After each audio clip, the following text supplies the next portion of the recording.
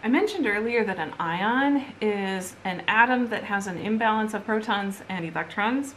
One of the ions that we are going to be encountering a lot this semester is the hydrogen ion. So we just want to make some notes about it right now so that we're able to refer back to it later on.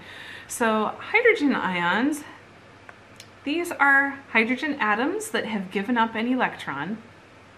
And in terms of molecules, okay, there are some molecules that are able to donate a hydrogen ion into solution. And we call these types of molecules acids. There are some substances that are particularly good at doing this and others that are not. So molecules that can donate a hydrogen ion are called acids. Molecules that accept hydrogen ions, or kind of like soak them up from the surroundings, these are called bases.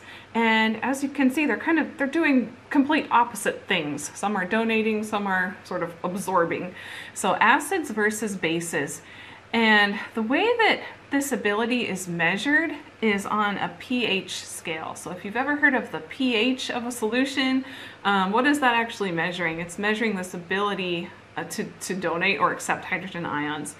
So literally, the way that pH can be measured is by measuring how many protons, how many hydrogen ions are there in a solution, and that'll give us an indication of the pH of that solution. So acidic solutions, we would say that they have a pH less than 7. Basic solutions have a pH greater than 7. And the pH scale itself only goes from 0 up to 14. That's the limit. Just there's a mathematical reason for that. It has to do with how the ion concentration is measured. But anyway, 0 to 14 is the range of possible pH values. And things that are on the very low end in terms of these numbers, this means there are a lot of hydrogen ions present. So these are very strong acids down here on this end. These are very strong bases down here on this end. And you can check out the examples that are given here. Some are very familiar. Lemon juice is definitely acidic. Hydrochloric acid is super acidic. That's in our stomachs. Other things that are acidic, tomatoes, coffee, if it's black. If you add creamer, then it might not be acidic anymore. But anyway, some familiar things. Now, on the basic end of things, baking soda. This is a very standard basic item that we probably all have in our kitchens. And then a lot of soaps and cleaners tend to be on the basic end. So anyway, the difference between acids and bases, it all comes back to these hydrogen ions and what the solution is doing with them. In human biology, these hydrogen ions are super important because their presence, or in other words, the pH, will affect a lot of things that are going on inside of our bodies. It affects whether our cells can take substances in. It affects which chemical reactions can take place. It affects the shape of certain molecules, proteins, which are coming up for us here in this chapter. We'll be talking about those in a moment. And so anyway, if the pH of the body is not kept constant, remember homeostasis, if homeostasis is not maintained, then there are going to be all sorts of things that just can't take place the way that they are supposed to in the human body.